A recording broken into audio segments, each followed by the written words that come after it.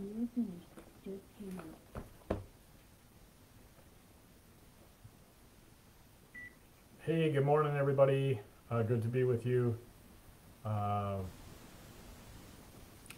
Grateful to be with you this morning on this Thursday morning. A little bit cloudy out today, but looks like a good day. We'll wait for a few folks to jump on. I'm getting my Bible ready. We're in the last day of James.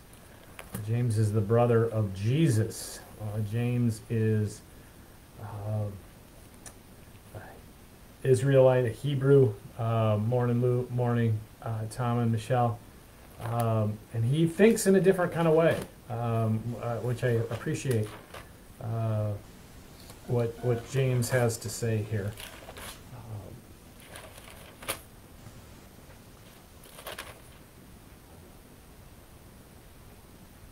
Hi, Deb. Good morning to you. Just trying to get things all set here.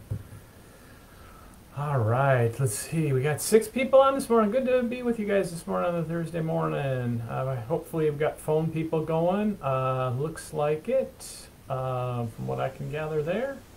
And I've got some folks on who are with us this morning on YouTube as well. Let me see what happens. I'm going to try something.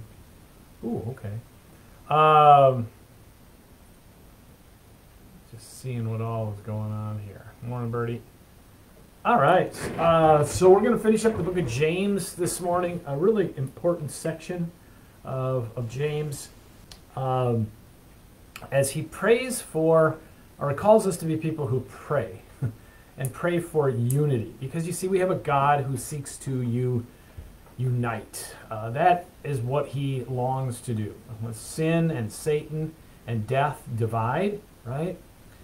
We've looked at that verse from John 10:10, where Jesus says, "The thief comes only to steal and to kill and destroy. I have come that you may have life and have it abundantly." And so we live in a world divided. You know that, I know that. We see that division all around us. We experience that division in our own families, in our own lives. Even in our own bodies, there's that division, that sin, that which sin causes for our bodies not even to work the way they are supposed to work. And so we live in this place of division, and it seems to overtake us. I know it weighs us down as we experience it, as we feel it. And yet, today we're reminded that we in Christ are united, that he seeks to unite and restore. And our verses for today really kind of focus on that. The first is a story about a woman named Ruth. You may know that story from the Old Testament. Ruth becomes, in the history of... she's a foreigner, an outsider, and yet God brings her into the family, makes her a part of the family, and she recognizes the importance of unity. And the story is a little bit intricate, or a little bit, you got to kind of read it. But Ruth ends up staying with her mother-in-law, or her brothers, her husbands have died, and so she stays with her mother-in-law, recognizing that there is unity in this relationship, and unity with God. And so here are the words from Ruth 1:16. Ruth said, "Do not press me to leave you or turn back from following you. Where you go, I will go. Where you lodge, I will lodge. Your people shall be my people, and your God, my God." And it's in this statement of unity and not division that God really works, because Ruth becomes actually the great-grandmother of David, King David, through whom the King of Kings, Jesus, comes, the Messiah. But she seeks unity and not division. And recognizes the real value and power in that. And then Paul writes about this in Galatians 3:28. He says, "There is no longer Jew or Greek. There is no longer slave or free. There is no longer male or female. For all of you are one in Christ Jesus." You see, we find our unity, that which brings us together, in Christ. Christ came to seek and to save the lost, to bring those who were far from God close to God, to unite, to restore. And that's a pathway then for us to live in this unity, even in a world of division. And it's not easy to live in a world of division where we see it and experience it on a day in and day out basis. And so as we turn to the book of James, really James is calling us to pray for unity. When we find and experience this division in our relationships, when we find this division inside of ourselves, in a physical sense, James says, pray. Pray that God would work through this to bring about unity. And I think this is, kind of an interesting point when we talk about praying for miracles, because it seems like we pray and sometimes nothing ever happens. We pray for healing and it doesn't come. Now, we believe that God can work miracles. We certainly believe that, but we don't always see it in the way that we want to see it. But we trust that God is always working for our good.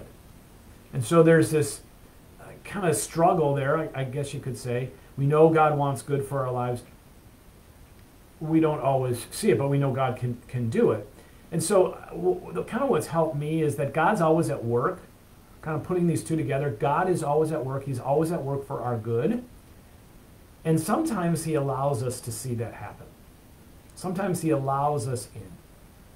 But it's really a matter of trusting that God has good in store for us and that God is at work and putting those two together. Sometimes the two come together and we get to see that happening before our very eyes. And that's really what James is talking about here,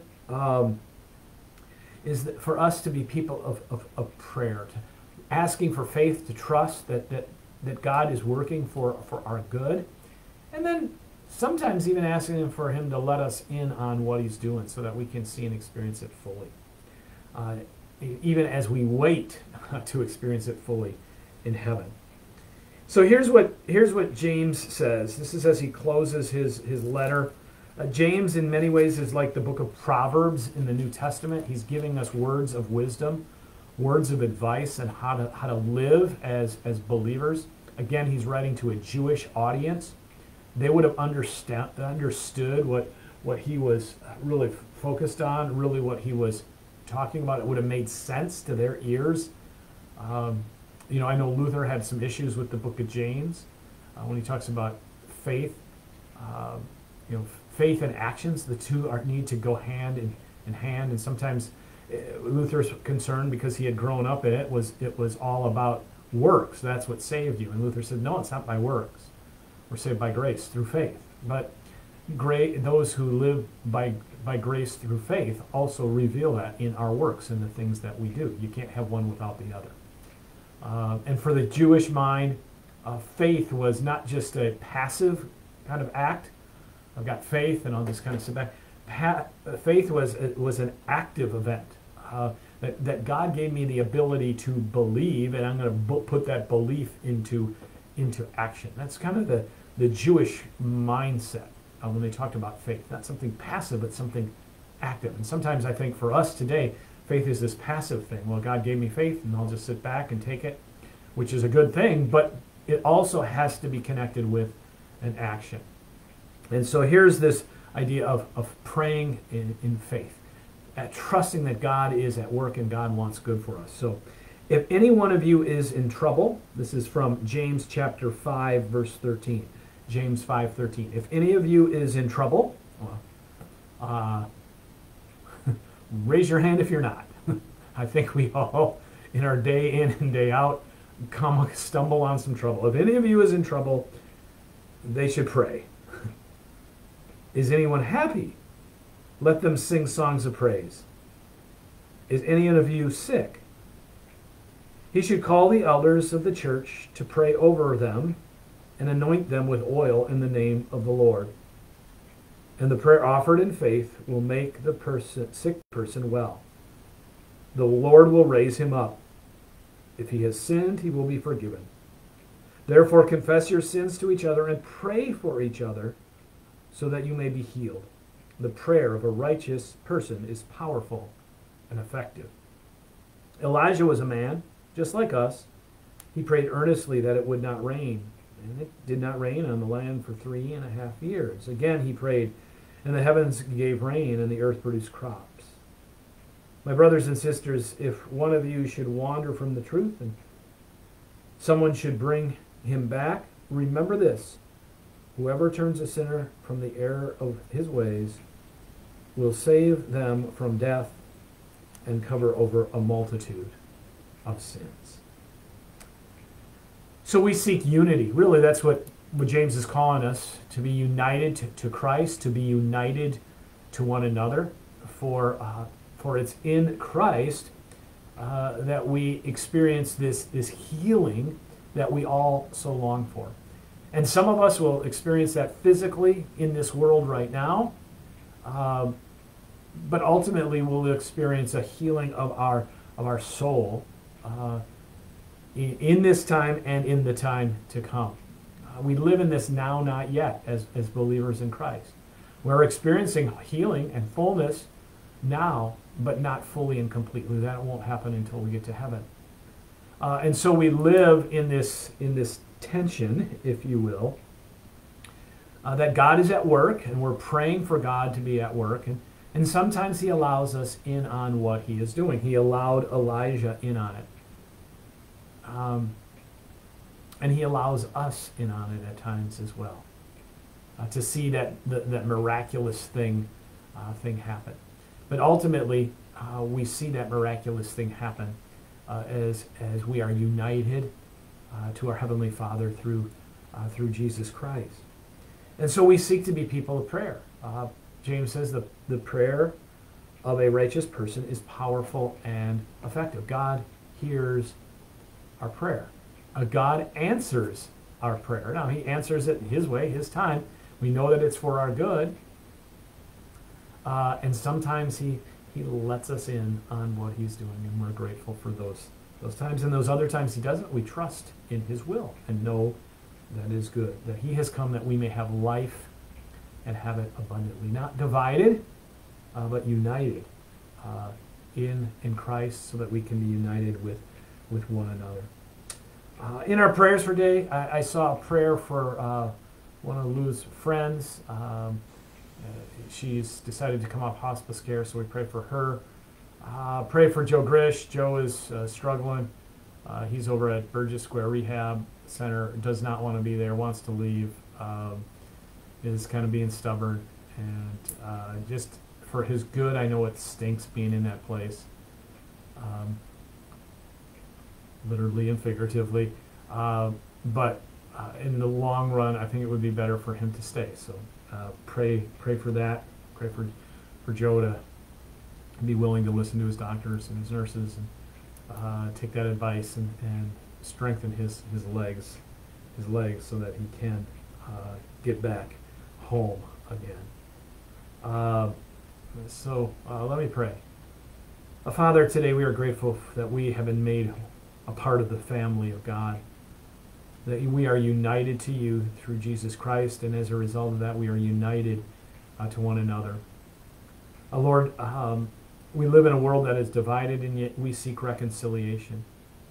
We pray for reconciliation, Lord, both in relationships with you and reconciliation in our physical being, both spiritual and physical. That it would lead us in a pathway to reconciliation with others, Lord, because that's who we are. We are one in Christ. There is no slave or free, Jew or Greek, male or female. We are one in you, Jesus. And we want to seek to live in that unity, even as we share that unity. And so we pray for that today in a world that is divided. And we pray that it would start with us, that we would bring healing to our world, even as you bring healing to us, Lord. And we just ask, Lord, for that today. We know, Lord, that our bodies will wear and tear and they fall apart and they're not going to last forever. They are not eternal. And that one day we will be fully restored. Until that day, Lord, as we deal with the reality of living in a broken world, we pray for healing and restoration for our bodies. We pray for healing and restoration in the body of Christ, the church. And we pray for healing and restoration in our world, Lord. And let it start with us. Even as we look forward to that full and complete unity and restoration with you in heaven. For you are the one who has made things right, Lord. We can't do it on our own, but you have done it for us. And so we seek to follow Jesus' lead on this, and we pray for that. We pray for it today.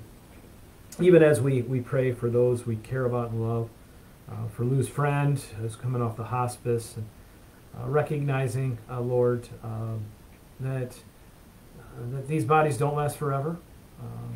We're grateful our souls do, but our bodies don't. They're a shell for our soul, and they'll fall apart with age. We just pray for peace for Lou's friend.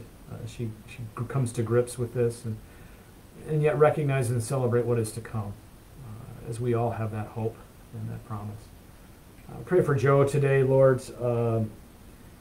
Just give him peace inside, bring him healing on the outside, help him to know and do what is best for him and for his family, even if it means some hard days now, just so he can begin that process of healing.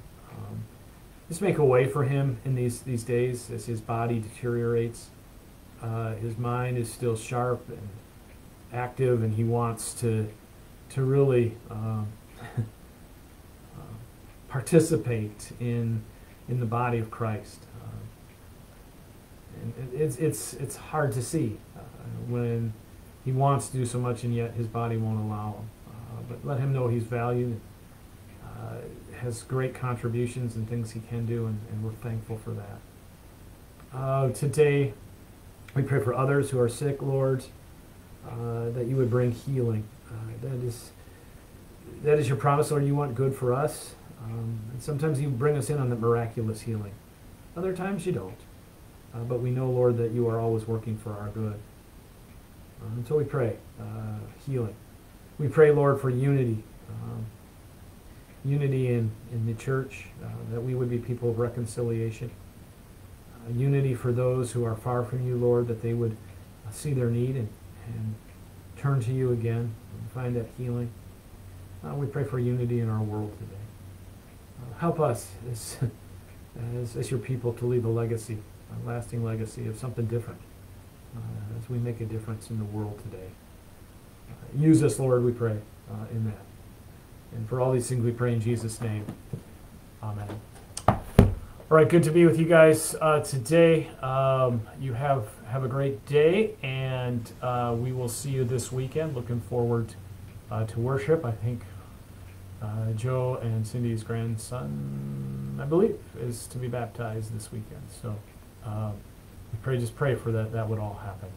All right, you guys, take care and enjoy the day.